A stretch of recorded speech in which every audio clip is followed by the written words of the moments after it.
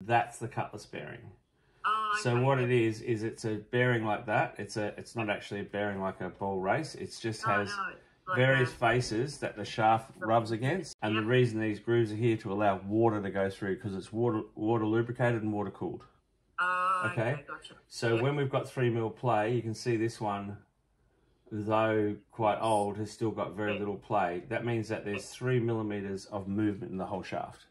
Yeah, which is too loose. Yeah, which is too loose. So there's probably 2 Cutlass bearings. One in the stern tube that goes out through the back of the boat. Yep.